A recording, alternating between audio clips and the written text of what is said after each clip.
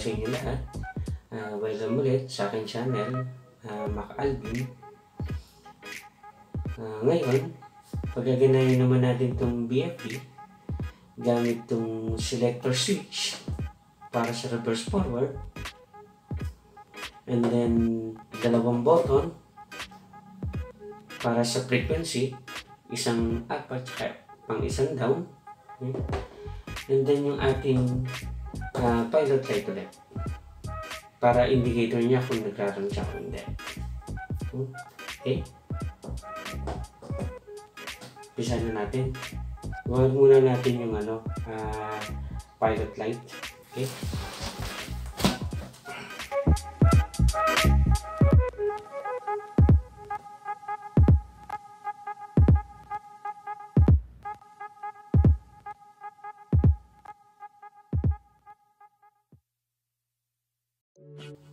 Okay. Kinuha natin yung line 1, tapos pinag-common natin sa dalawa. Tapos kunin naman natin yung line 2.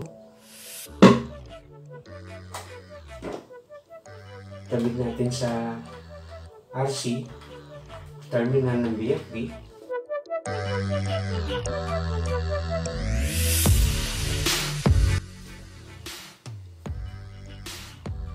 Then,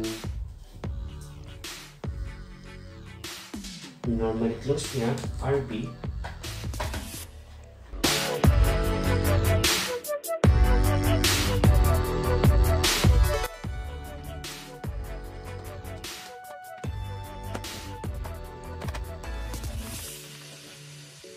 Normal close, lagay natin sa red para sa line 2 niya.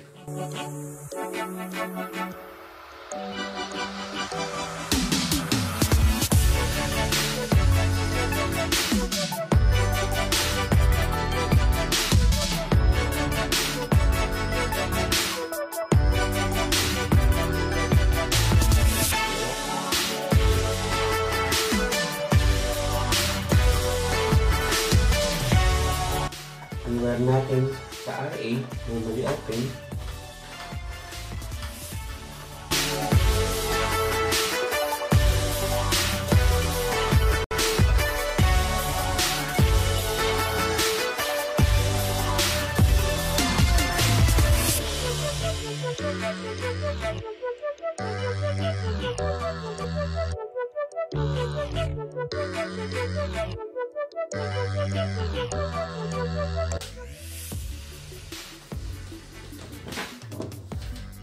Ngayon naman, i-wire naman natin itong selector switch para sa reverse forward. So, dalawang contact po siya. Dalawang contact lock. Okay? So, so tayo ng wire. Lagyan natin sa common, sa DCM.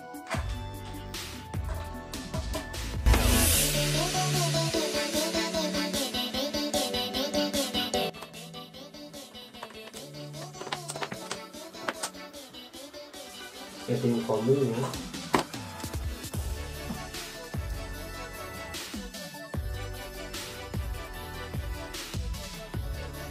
Tapos, i-jumper natin siya papunta sa kabilang contact na.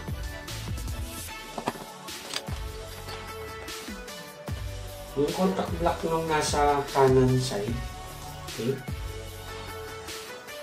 Yan yung ilalagay natin sa FWD. Para pag pinihit natin siya pa kanan, magpo-forward siya.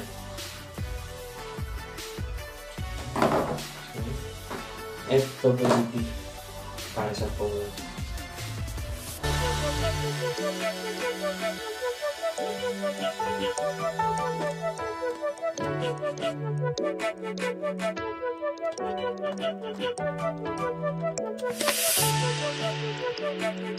Yung kabilang contact block naman, yung nasa kaliwa, ilagay naman natin siya sa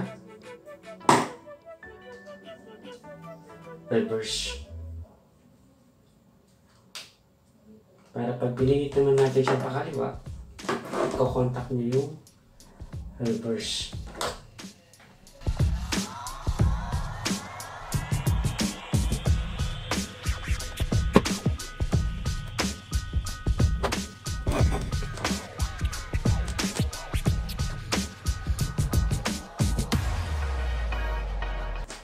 So, forward, reverse. Okay. I-program na natin siya. Power on. So, unang pa-program natin yung light indicator natin. Okay. So, pasukin natin yung 03-00. So, program data time 00, up arrow tayo para sa 3, then program data ulit 03-00. Okay, so program data ulit tayo, lagyan natin ng 1 para sa run indicator niya. Program data ulit, and so tinanggap na rin yung parameter natin.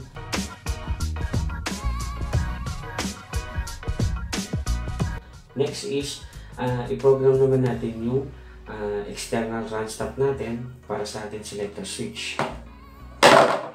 Okay. So, from 03-00, mode muna tayo. Gawin natin 02. Okay. Then, program data ulit. Okay. Up arrow 0201 para sa external run stop niya. Program data. Yan, nasa doon tayo ng parameter. Up arrow tayo para external run command niya. Okay? So, program data. And, so, tinanggap na naman yung parameter natin.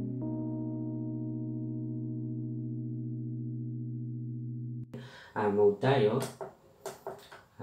F, target frequency natin. So, ilagay muna natin siya ng 30 Hz.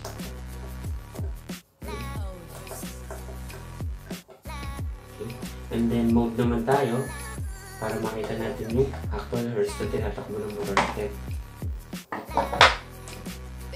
Okay. So, pag pinihit natin pa kanan, tatakbo siya ng forward. So, naka-indicate tayo ng run and then forward. Okay. Then, naka-ilaw na rin yung ating green na pilot light. So, stop naman natin siya. Okay. So, yung green na pilot light, lumipat sa red. Hindi naka-stop na siya. Pihit naman tayo ng kaliwa para mag-reverse tayo. Yun. So, nakailaw yung run, and then yung reverse, then yung takbo ng motor natin, reverse naman siya. And then, nakailaw na rin yung run indicator natin. Okay? So, stop natin siya. Then, sa huminto siya. Then, nakailaw na naman yung red na indicator natin na naka-stop na siya.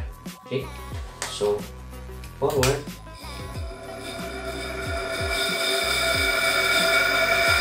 Stop.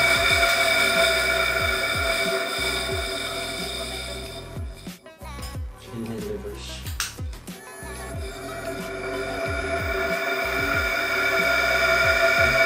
Stop.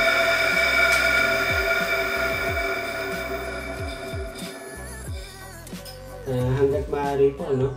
So, kailangan dapat naka-zero siya before kayo pumihit ng reverse forward. Okay?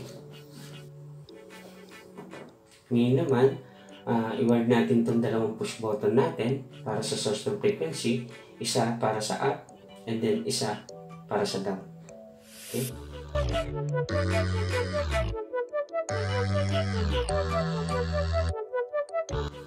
Kuha po ulit tayo ng common sa DCM.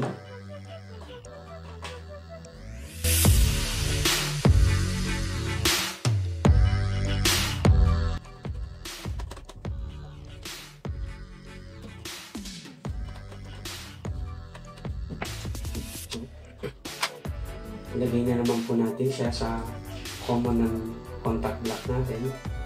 Push button. Then, i-jumper ulit natin siya papunta sa kabila.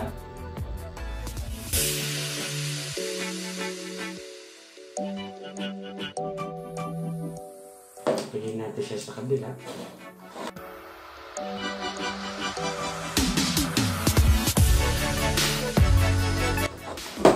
And then, yung kabilang terminal, yung kulay yellow natin, siya yung gagamitin natin sa app. So, lagyan natin nun siya ng wire. And then, ilagay natin siya sa MI1.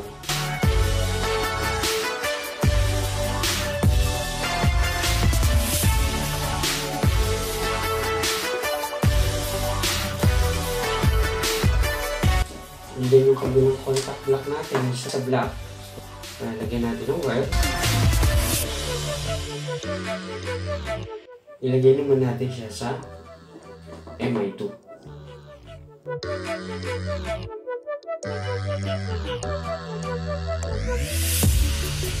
Bali yung yellow natin, yun yung command natin para sa up frequency. And then yung black natin para sa down. Okay. So, program ulit tayo.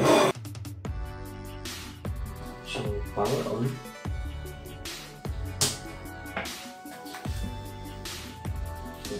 Program data ulit. Pasukin naman natin yung 04-04. Okay. Up arrow tayo. Okay. 04. Then program data. 0400. Up arrow tayo. Para papasok natin yung 0404. And then program data. Okay. So, nasa loob na naman tayo ng parameter. Lagyan natin ng 11 para sa increment ko. Okay. Then, 0405 naman para sa decrement. Okay. Up arrow, 0405. And then, program data ulit. Lagyan naman natin siya ng 12. So, up arrow tayo. 12, yung program data. Ulit para sa decrement niya. So, nag-end na siya. Tinanggap na naman niya yung parameter natin.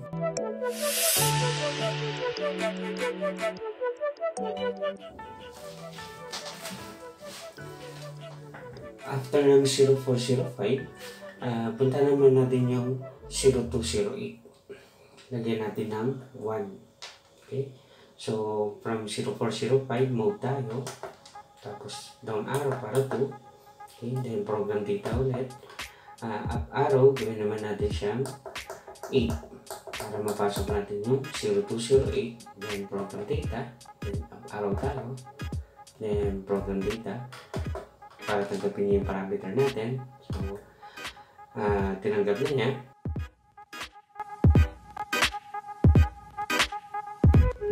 Mode naman tayo. Dalawang mode para lumabas yung target frequency natin. Then, ito na siya. Ito yung pang-up natin para tumaas yung ating frequency. So, hanggang sa umabot siya ng 60. Then, yung black naman natin para sa down. Okay. So, testingin natin. Mode ulit tayo para sa actual hertz. So, patakbo din natin siya ng forward. Okay. So, 15 hertz.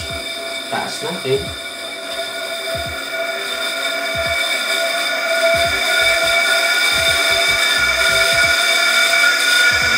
Hanggang sa umabot ng 60. Yung black naman,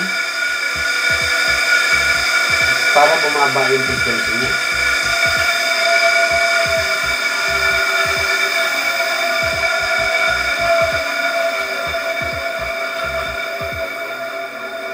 Hanggang sa mag-zero siya. Okay? So, nag-blink po yung stop natin kasi wala na tayong source ng frequency. Okay? So, stop. Nawala yung blink ng stop. Then, naka-ilaw natin yung red na pilot light. Then, reverse naman tayo. Then, tsaka natin siya bigyan ng frequency.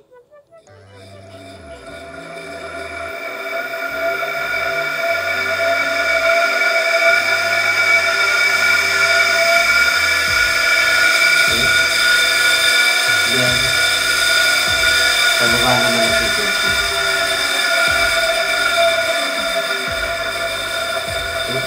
So, stop.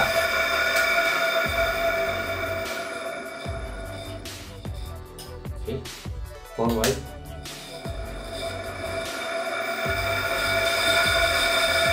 Stop. Okay. Yung parameter nga pala po natin, para makita natin kung nag-fault ang VFD natin, pasukin po natin si 0608. Okay? So, program data, up arrow tayo, para maging 6, then program data, 0600, up arrow po tayo ulit, para maging 8. Ito po yung first fault ng VFD. So, program data.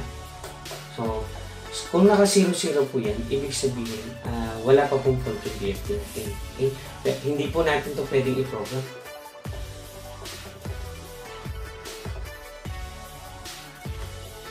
So, nakita nyo, error siya. So, pagka nag-program data po ulit ako, 0 pa rin yung nakalagay sa kanya.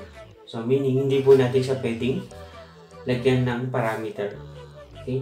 So, kung ano po yung makita natin ditong parameter, magbase po tayo sa manual kung ano po yung fault niya. Is either kung 01, 02, 03, makikita niyo naman po sa manual natin yung corresponding na fault na nangyari po sa kanya. And then, kung mag-fault na po siya ng first, and then nag-fault ulit siya ng pangalawa, okay?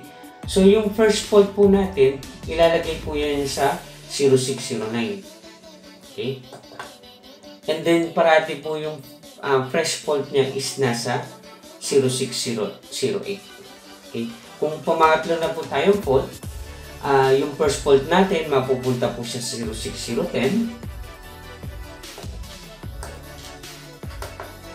And then, yung second fault natin, mapupunta ng 0609. And then, yung first fault pa rin natin ulit, yung huling fault, okay, siya po yung naiiwan sa 0608. Okay.